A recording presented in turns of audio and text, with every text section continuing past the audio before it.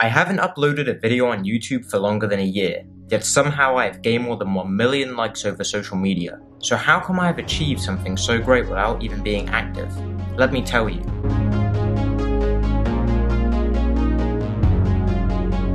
It was once every kid's dream to become a famous YouTuber, or Twitch streamer, or even a TikTok star. At one point in everyone's childhood, that was the dream.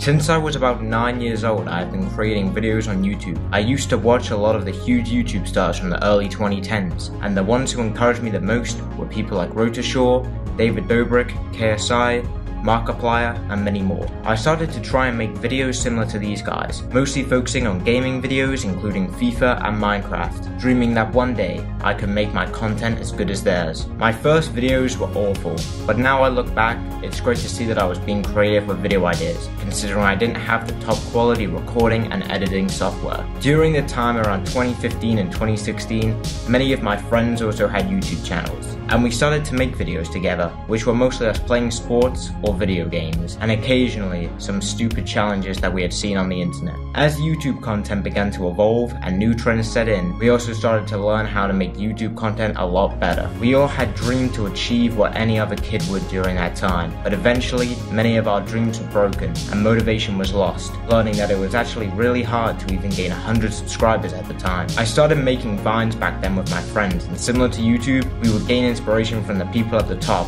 and recreate skits but with our own twist to it. We actually got a good amount of views on Vine, but sadly, we all know what happened to that app. 2017 was a huge year for YouTube, mostly because of the switch up in viral content. Daily vlogging began to take over social media, and it caught my attention especially. Vloggers such as Danny Duncan, Tanner Fox, Jake Paul, Logan Paul, Josh and Katie Bruckner, Whindersson Nunes, Casey Neistat, and Tanner Brongard were just some of the many vloggers I used to love watching back in the day. These guys encouraged me to try and create vlogs, mostly of stuff I would do on a weekend, but due to being a kid, there was many restrictions to what I could do, based on the area I was in, limited travel, and money, so it was hard to match the content that my idols were making. By the end of 2017, more YouTubers began to go viral for the crazy challenges they were doing, such as the Island Boy Productions, Jack Doherty, More J Stu, etc. I watched these guys do challenges for a while, and within a year I finally had the confidence and knowledge to go out in public and make decent quality videos, something I had dreamt of for a while. Once I started making videos almost weekly,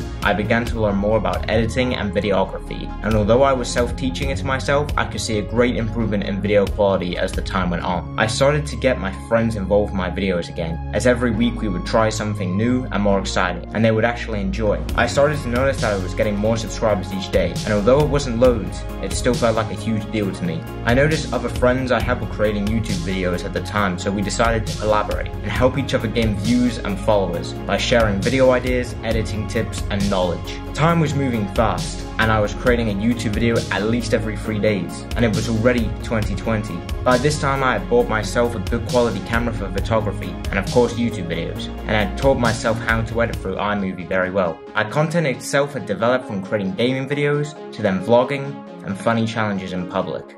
I began to discover new YouTubers and content that inspired me to explore new genres of YouTube videos which I wanted to create, mostly focusing on travel. A Thai YouTuber named My Mate Nate caught my attention, and seeing his videos focusing on traveling a lot around the areas I live close to, I knew I could create similar quality videos. TikTok began to take the internet by storm come the end of 2019, so during the lockdown era of 2020, I created a YouTube video named Trying to Become TikTok Viral in 48 Hours. And although I did not achieve that goal in the video, it was ironic, because just 1 year later, that exact thing happened. As 2020 went on, I slowly lost motivation of developing YouTube videos, but I was still making one at least every month. In 2021, I began to make TikToks as they were easy and quick to make. Within a few weeks, my videos began to go viral, picking up incredible views, hundreds of thousands in fact. Although some of these videos were slightly controversial, many people still supported the content I was making. I closed in on almost 50,000 followers. After a while, my content creation slowed down and views began to drop due to a lot changing in my life. I still made a few TikToks, but wasn't getting the views. I transitioned back to focusing a bit more on YouTube, as I had been doing that since I was viral on TikTok anyway. Soon after, I lost that interest in that. I didn't have the motivation I had when I was a kid, and slowly I realized that becoming a content creator was a lot harder than I thought. In 2022, a few of my TikToks went viral, and it began to push my followers up again, and also my likes, as I closed in on almost 900,000 total likes over social media. Eventually, I faced a series of problems in my life, and I knew that taking myself off social media was the best thing I could do. So I stopped making all the content completely, as it felt like the best option for me. The summer of 2023 I had resolved a lot of issues I was facing. I noticed I was getting close to 1 million likes on TikTok. Although I said I was not bothered about creating content anymore for YouTube or TikTok, I remembered that ever since I was a kid, my dream was to become a famous YouTube star, and something we would all say was, I'm going to have 1 million followers one day. This made me want to achieve the goal of 1 million likes, and although it wasn't 1 million subscribers or followers, it would feel amazing just to see the number 1 million next to my name. I created one TikTok video for the first time in a year, and it didn't take long for it to go viral again. After some time, the number of 1 million was next to my name. I had hit 1 million likes on TikTok. I know that 1 million likes is nothing compared to most people on the internet. Look at Mr. Beast. He almost has a total of 50 billion views across all of his channels, but that number 1 million was always so huge to us back then, and it was rare to achieve that goal. It only took me about 10 years to reach it, but better now than never. Thank you to everyone who has supported my content creation over the years, and also everyone who helped create my videos by featuring in them, giving me tips, and also being behind the scenes and sharing video ideas and helping editing. This video alone was not just created by me. I had help from friends who have never even been seen in my videos before. They helped me write the script for the video, come up with ideas for editing, and they basically forced me to make it. So shout out to you guys. Anyway, here's some of my favorite moments from YouTube over the years. Enjoy. You will not go in there. Yes. Guys, it's a bit packed in here. That's the problem, look at this. We have no space, but if we cleared out this, we'll have more room. Astia, I can't get out. Help me. Hey, I need you to get out of here now. Hurry up. What? I need you to get out of here, or you'll get banned from here. Oh shit. Alright, well, I'll get out right away.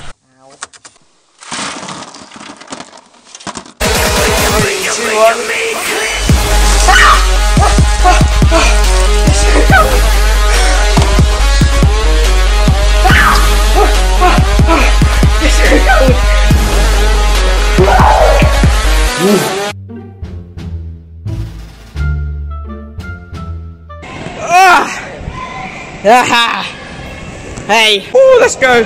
Selfie, jump, no! Ah! Ow, that was really awkward.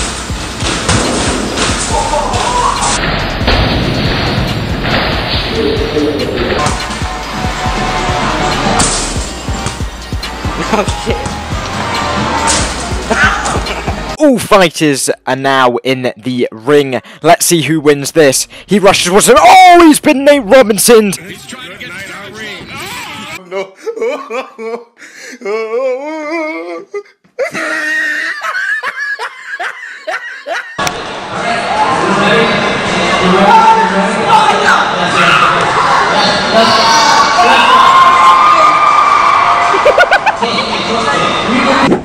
Are you good?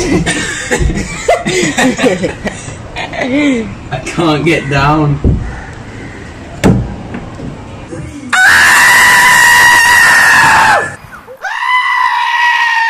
I've got a disabled hip already, so right, for all the girls out there, look at that man's hair.